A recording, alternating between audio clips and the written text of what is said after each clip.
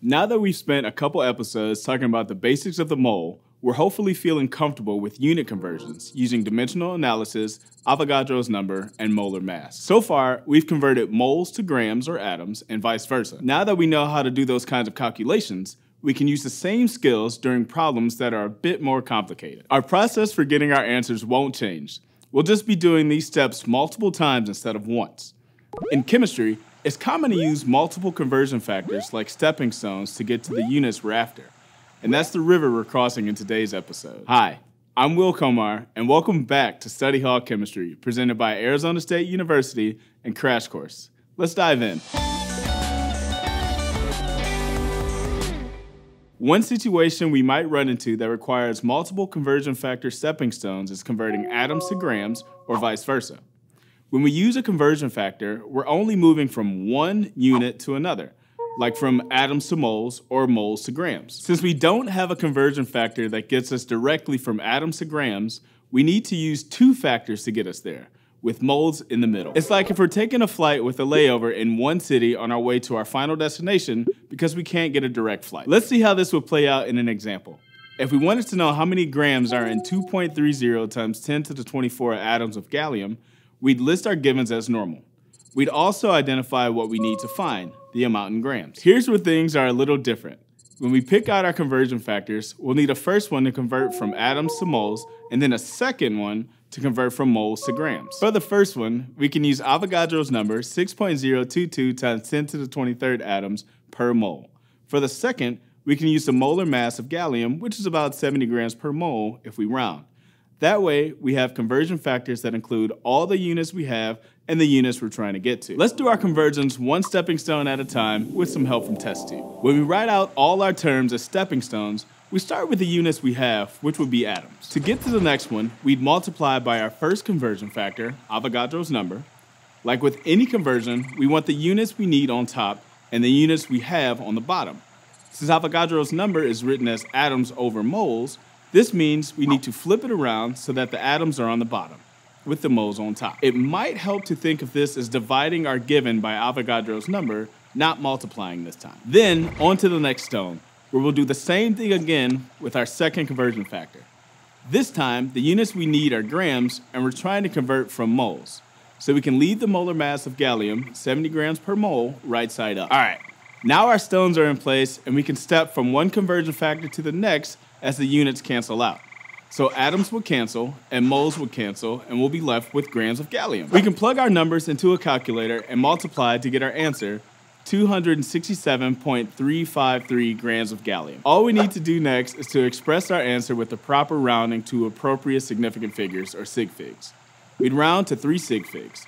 267.35 grams of gallium are present in 2.30 times 10 to the 24 atoms. Now our multiple unit conversions are complete, and we've made it to the other side of the river. Success! The key to working with these more involved conversions is keeping our units straight. So instead of writing out the full equation altogether, another method could be to write out the units first and fill the numbers in afterwards. If we were to try to find the number of atoms in 12.47 grams of calcium, we could use this technique to make our process a little easier. Calcium's a great element to practice with since its molar mass is a nice round number. And since it's one of the most abundant elements, it shows up in a lot of places, including exams. Our given here is in grams, and we need to find the amount in atoms. Like our last example, we need two conversion factors, the molar mass of calcium to convert from grams to moles, and Avogadro's number to convert from moles to atoms. As we write out our expression, we'll focus on the units only to start. We want our given units, grams, to cancel, and we can make that happen with a conversion factor that's in grams per mole. In order to cancel though, grams should be on the bottom of our conversion factor. So we need to write it in terms of moles over grams. For the second conversion, if we write the units as atoms over moles, our moles will cancel, leaving us with our answer in atoms. Now that we have our units written out, we can fill in our numbers, 12.47 for the grams of calcium, 1 over 40 for the molar mass, and 6.022 times 10 to the 23rd over 1 for Avogadro's number. Then we'll multiply the expressions and end up with our answer, which gets rounded to 3 sig figs. There's 1.88 times 10 to the 23rd atoms of calcium in 12.47 grams. Sometimes we'll be solving mole problems that can deal with substances in their gaseous form. To do that, we need to understand another important equation, the ideal gas law. The ideal gas law is an equation that represents the relationship between pressure, volume, and temperature for a gaseous substance.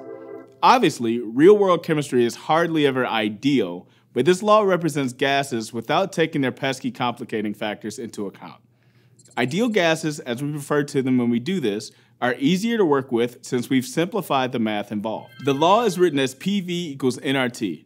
In other words, pressure times volume equals the number of moles of a substance multiplied by the temperature and R, the universal gas constant. The universal gas constant is equal to 8.3145 joules per mole Kelvin, or 0.0821 liter atmospheres per mole Kelvin. If that sounds like every unit of measurement there is, that's because, well, there are a lot of units in the universal gas constant.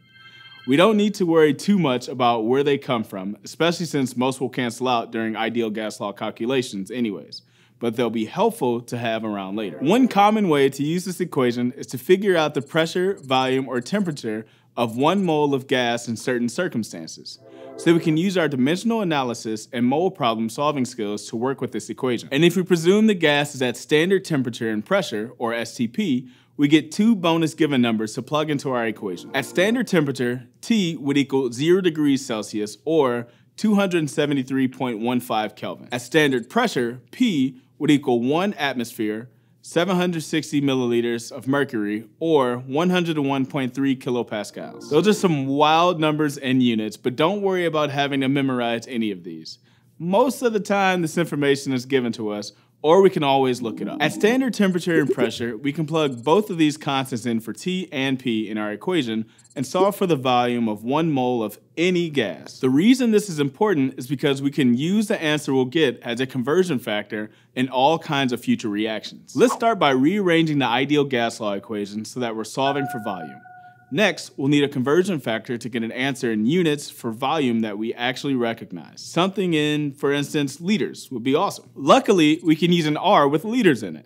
Like I mentioned, R is the ideal gas constant and can be equal to 0.0821 liter atmospheres per mole Kelvin. Since this R has atmospheres and kelvins in it, we'll want to express P in atmospheres and T in kelvins to get all our units to match up. So our initial written out equation would then be volume is equal to 1 mole times 0.0821 liter atmospheres over moles kelvins times 273.15 kelvins over 1 atmosphere. And since we picked our units strategically, our moles, kelvins, and atmospheres all cancel out, leaving us with the liters like we wanted. Told you, having all those units around would come in handy. Now all that's left is to multiply and divide our numbers and round down our answers to the appropriate number of sig figs. In this case, our answer will have 3 of them. We can now say that for 1 mole of any gas at STP, the volume of that gas is 22.4 liters.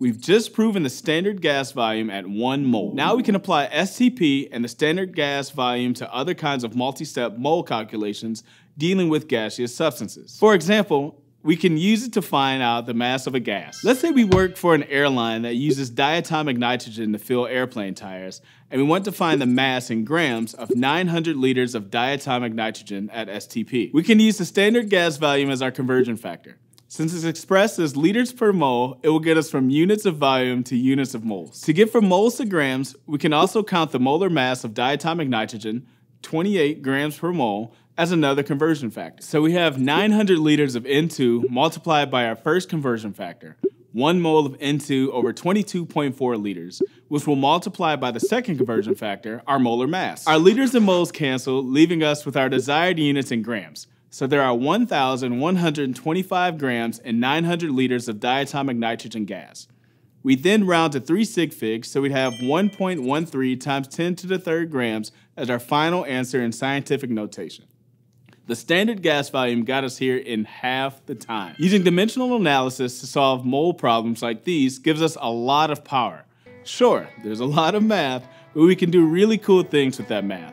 We can unlock the amount of moles in a substance, convert it to grams or to atoms, and if it's an ideal gas, determine its temperature, volume, and pressure. These are powerful tools used every day by modern chemists and scientists to manufacture aerosols, safely compress gases, or send up weather balloons. Next time, we'll venture into one of the most important things we'll cover in this series, stoichiometry. which uses mole ratios to determine the amount of a reactant or product in relation to the other substances in a chemical reaction. We'll need all the things we've learned up to this point to solve those kinds of problems, so it'll be a good opportunity to refresh what we've covered so far. Thanks for watching Study Hall Chemistry, which is produced by Arizona State University and the Crash Course team at Complexly. If you like this video and want to keep learning with us here in Study Hall, be sure to subscribe. You can learn more about ASU and the videos produced by Crash Course in the links in the description. See y'all next time.